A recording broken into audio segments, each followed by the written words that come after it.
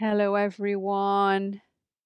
Today I'm going to be answering a question that has come in, and I chose this question, which came in through the website, because it's very relevant because we're going through a lot of changes, technological changes, and people are concerned about maybe their skills are going to get outdated, maybe they need to change direction.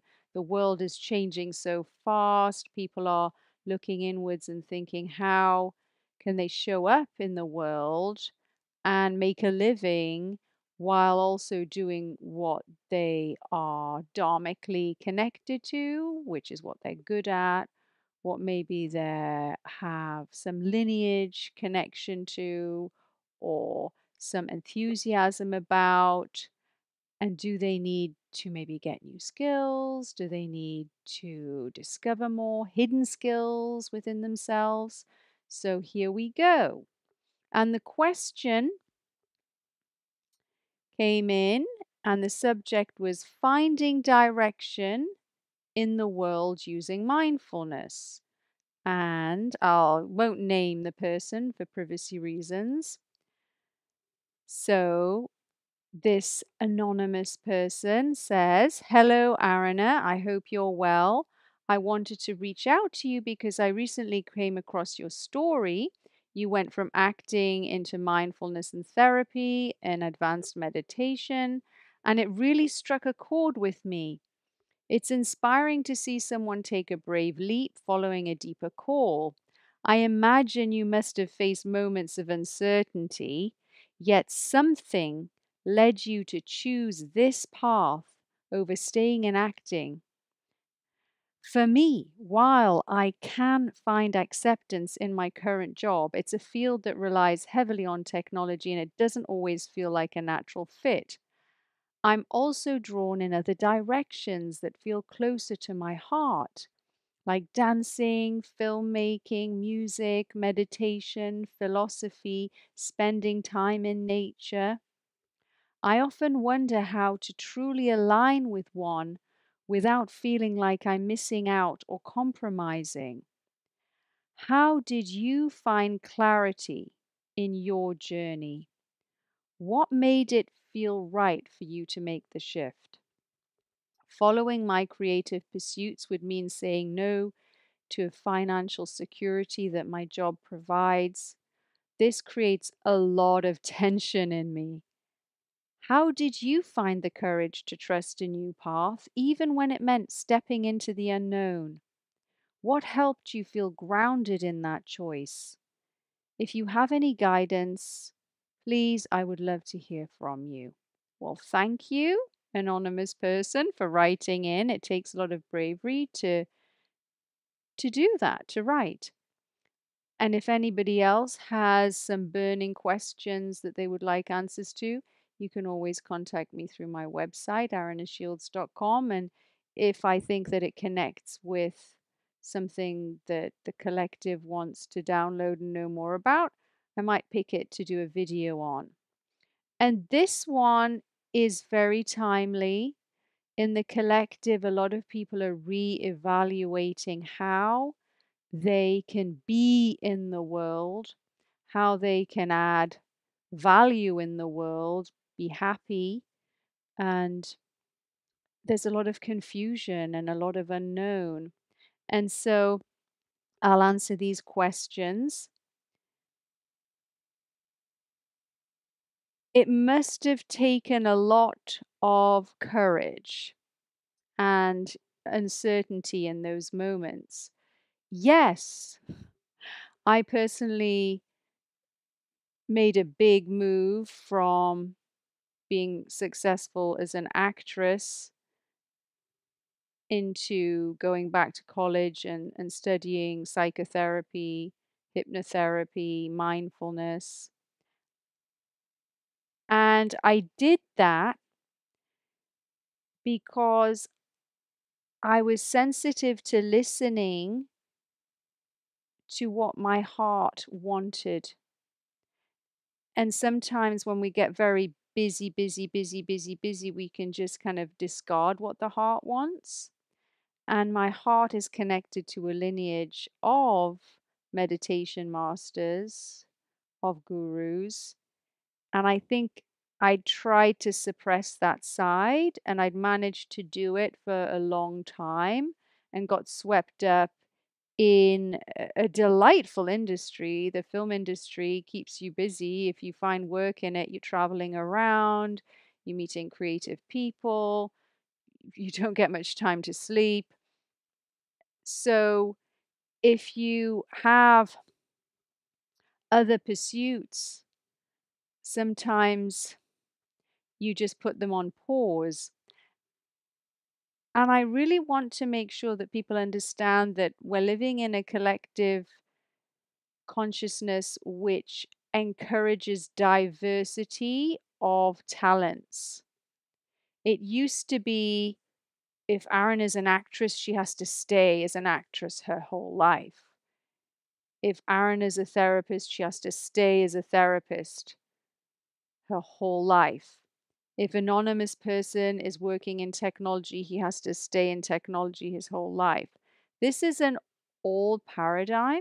We're moving into more eclectic times where people can pick and mix and create different industries, actually, where diversity of experience is a plus, transferable skills.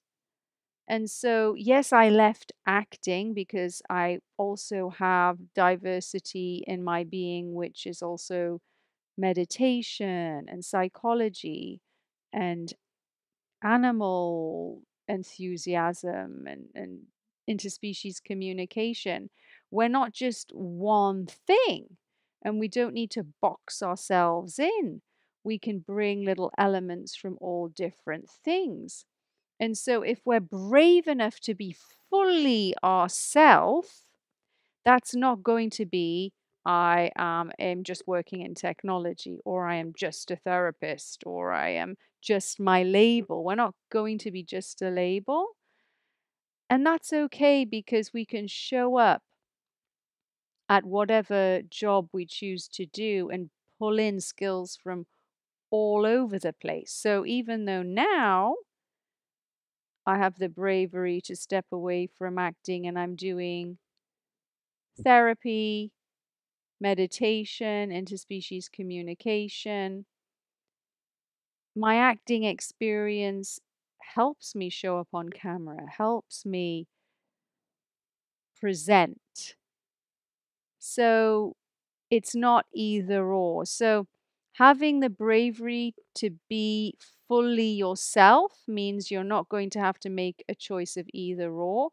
And I think that the industry is changing, the work industry is changing to understand that people are diverse human beings and to encourage them to bring other parts of themselves into the work environment. Very progressive industries encourage that. And so I had the bravery to integrate other aspects that I wasn't focusing on and to not fully know for a while how that would pan out. So when I left the film industry, I had my heart space opening up to nature, opening up to meditation, opening up to animals more. And I didn't have the time to do that with such a busy acting career. So yes, took a very brave choice to pause. And my pause went on for 3 years. And I had the luxury of having some savings so I could have a pause.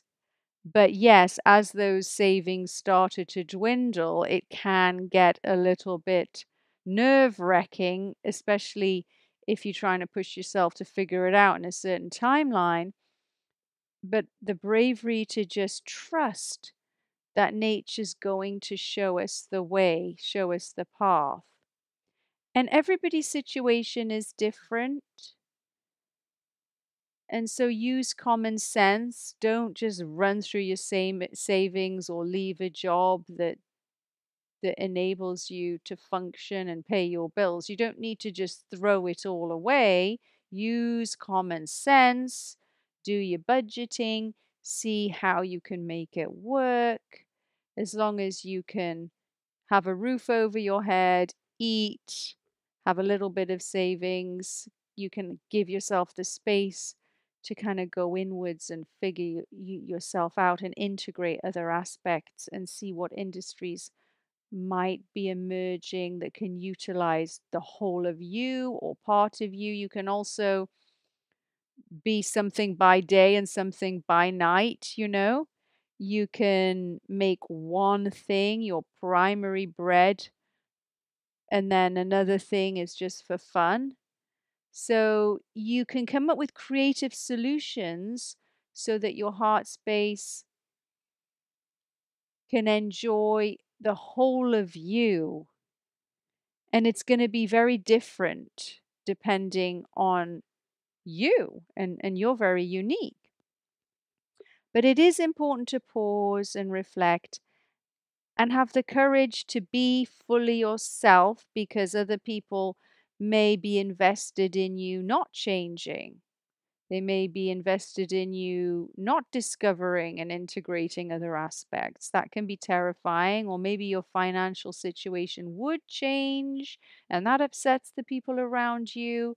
And so you do need the bravery to just put your being first in a sensible way, making sure that you can take care of yourself, or if you have dependents and you have a family, like don't just blow it all up.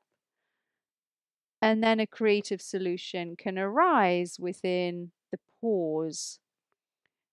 And yes, it was very concerning and terrifying for me for certain moments when I didn't know whether I would figure it out when I was wandering in the park. And great having celestial experiences and meditating and going on a very enlightening journey. But yeah, the bills do need to get paid, and you do need to make sure that you don't just become very reclusive unless that's your dharma, and very few people are fully like reclusive. And so I don't know what your timeline will be. It might be very different. Just dot the I's, cross the T's. Dot the I's, cross the T's. That means be practical. Spirituality has a practical element to it. So, although the heart space might love to do a long meditation retreat, it might love to go traveling around, it might love to do all these things, we must take care of ourselves. We must be able to make sure that we don't get checked out for not paying our rent, or not be able to send the kids to school because we can't afford to anymore. A lot of spirituality is getting skill in life while also having the time to have a stillness practice. For most of us, we're householders, we're people that have lives and show up in the world and move around and interact with people. And we're not going to go off into the Himalayas and disappear into a cave and wear ash all over our bodies and be immune to snake venom. We're not all going to do that. For the majority of us, we need to dot our I's, cross our T's, make sure that we're taking care of our life so that we can relax into our practice, our spiritual practice. And having a routine can be very helpful, because sometimes when you leave an industry or you give yourself a pause, it you can go into this blurry place where you don't get any scheduling. And so for me, in order to get the things done that I need to do, I look at Ayurveda and I see, well, what is nature doing at different times? Well, I'm a mammal. So My gut bacteria is most active at 12 because it's linked to the sun. So I'm going to have my biggest meal at 12. The sun goes down in the evening. So I come out off my devices a couple of hours before it's really, really bedtime so that my system can slow down. And you can look into this, and I can do another video on it. But Ayurveda really helps structure your life so you can have a yogic lifestyle, which can then promote your success in the relative world, because there's certain times of the day where you're going to be more energetic naturally. Nature's going to support you to be more energetic in those times, and it's going to support you in slowing down in other times. So if you kind of sync up to that, then you get help of nature. And so I get up at 5:30. That might be really awful for some people. Then I do my yoga practices and meditation practices, some massage of the body with Ayurvedic oils, some yoga. I run a Zoom meditation, which is an advanced meditation Zoom for siddhas. That's going for a while. But usually I'm finished around what time? 8. And then I'll go for a walk. And because it's really helpful to go out into the morning light, so your system knows, okay, it sets your body clock, and then come back and start work at 9. And I'm usually in bed at 10 p.m. So if you are thinking of changing careers or you're leaving your job, try and schedule out your day. If you feel like Ayurvedic times resonate with you, use that. Just because you'll find that if you don't, time just kind of dissolves.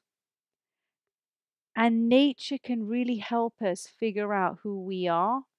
You can go for your morning walk, the light can hit your eyes, and you're not trying to figure it out, but as you walk and then you sit down at 9, there might be a knowing or an enthusiasm or things that come through. And when your body's in a rhythm and it's connected to nature,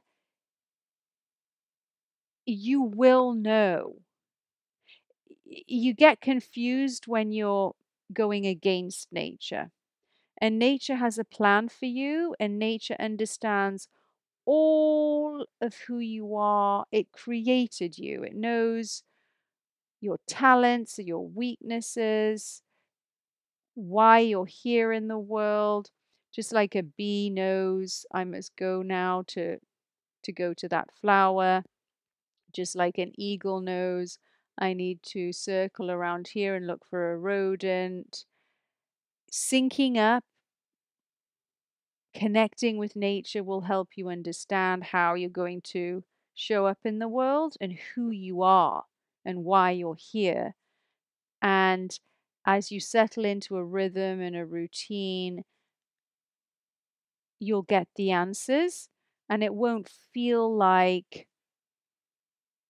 so horrifying and terrifying and confusing and lost and anxiety provoking, because you get support of nature to be fully who you are. You're not alone. You're connected to everything. And the people you need to speak to, you will speak to. And the talents that you don't know that you have will become apparent. And anything that's not life supporting will fall away. And so this is all going to happen, and you will get clarity. And so, yes, I did face moments of uncertainty, but in the meditation, in the connection to nature, I became more and more and more and more certain because I had support, spent time walking, spent time in nature, lots of meditation, taking care of myself. And personally, I'm not a person that has an addictive personality and is into drugs or anything like that. And I've kind of grew out of a phase of partying until like 4 a.m. So it kind of makes you think more clearly and understand yourself more. Although it's fine to go through a phase of that, right? So let me continue. How did you find that clarity in your journey? Well, I didn't listen to what other people told me I had to do or what they wanted me to do because I understand that people have agendas. I understand that my acting agent has an agenda, my manager has an agenda, my boyfriend at the time had an agenda. So people want you to fit into their life because they get secondary benefits from you showing up in a certain way. And then if you show up differently, they might try and manipulate or convince you to not do what you actually want to do. And so you have to have your street smarts and understand whether somebody has your best interests in mind and what their agenda is. And ultimately, the most important thing for you to do is to show up as yourself, and nature wants you to do that. And it's evolutionary for the whole. So even if people think they don't want you to change or they don't like you showing up in a different way, it's so evolutionary in the long run because suppressing who you are, suppressing your talents, doing things that are not fully you can cause so much stress in the system. And that's in your own system, but in the ecosystem as a whole.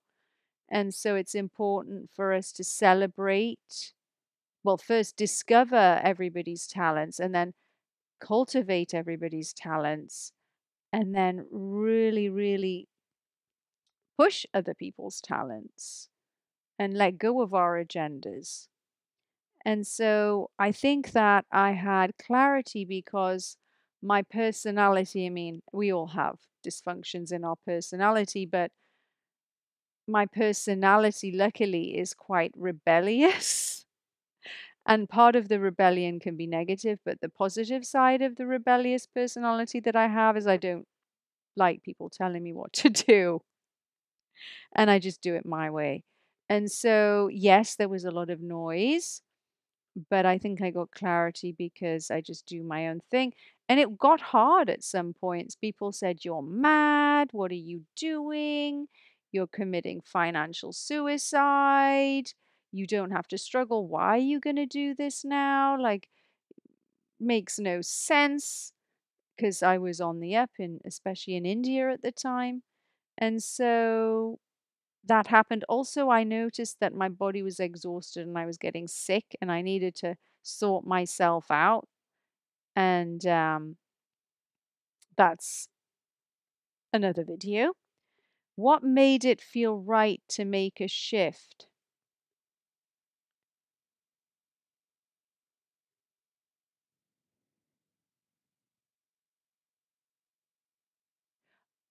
I have thought about this and I don't want to just give you an answer that comes from my mind or my ego. And so I'm going to pause on that. I don't know whether it was something astrological that happened, but when I turned around 30, something happened. And I started to get a real desire to go inward that I couldn't suppress. And I don't know what that was and why that was. It just rose up within me. And part of me tried to shut it down. And the part of me that tried to shut it down for many years. And so I was fluctuating between wanting to meditate and wanting to go back into the film industry, but not going back into the film industry. And this went on for many years, and I had split energy, but I was lucky, I guess, and I managed to stay on path. And so I managed to make a shift. And in order to do these videos now, in order to download the information I download now, I to get to that level, I think I had to go inwards massively and meditate a lot and do a lot of advanced meditation practices and become a meditation teacher and study psychotherapy, study hypnosis, study all these things. I needed to do that so that you guys can get the benefit of it. Um,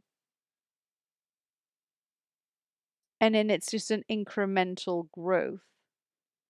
And a lot of things happen. And then after, I don't know, over a decade, here we are. So, um, how did you find the courage to trust a new path, even when it meant stepping into the unknown? The unknown is exciting. We can reframe the unknown from being terrifying to the unknown being exciting. And so if we scan through our personality and it's afraid of change, we can just witness that. Oh, isn't that interesting? Part of my personality is afraid of change. For me, I was very lucky that my personality kind of thrives off new experiences and unknown. And being self-employed, I managed to get excited about, oh, can I pay my mortgage? I had a mortgage. Can I get this role? Everything was unknown and nothing was safe. And so my personality seemed to be okay with that level of unknown. It found it exciting. Um, that's not going to be the case for everybody though. And so how do people get secure with the unknown? Well, meditation can really help you because the relative world, what happens in the world is always changing and it is always unknown and curveballs can happen. And so the only place that's known is the transcendental space, the space beyond the relative world. And so if we're connected to that, we're firmly established in that, then we can trust, oh, I'll figure it out because I'm not getting my sense of security from a place that's changing. I'm not getting my security from anywhere other than myself. And so it's so important to figure out how to connect and go inwards and cut out the noise so that you can feel more grounded inside yourself, even though the outside world is always going to change. And we can figure it out. If we show up and if we take care of our body, if we notice the weaknesses in our personality, are dedicated to improving ourselves. When I say improving ourselves, I don't mean the big self. I mean the personality, like understanding how we can get skill with our minds and our fears and we take care of our body, we can function in life and we can be successful. And so you can be grounded in the choices you make if you're taking care of yourself. So thank you so much. And if any of you are looking for direction, trust that nature has all the answers for you. Pause, meditate, take care of yourself, exercise, go to bed, sleep a good night's sleep, eat good food, and answers will come and you will light up. It's like you'll light up saying, hey, how can I be of service? And nature will be so excited and be like, yay, I'm going to give you this, this, this, and this to do because I know you're talented at this and I know this person needs to meet you. And oh my God, nature gets so excited when we show up, when we just say, yes, okay, how can I help? Because we're here to help. We're here to be of service. And once we tap into that and figure it out, you'll get a lot of enthusiasm and energy. So I pray that everybody watching this video is fully themselves unapologetically, that they get in sync with nature, that the enthusiasm rushes through their system, that they're able to find stillness in a place within themselves despite all the chaos in the world, and that they go out and create and meet people and spread who they are and really love their uniqueness and tweak things in their personality that they need to tweak, and don't get too bothered about other people's personalities and whether they're tweaking them or not.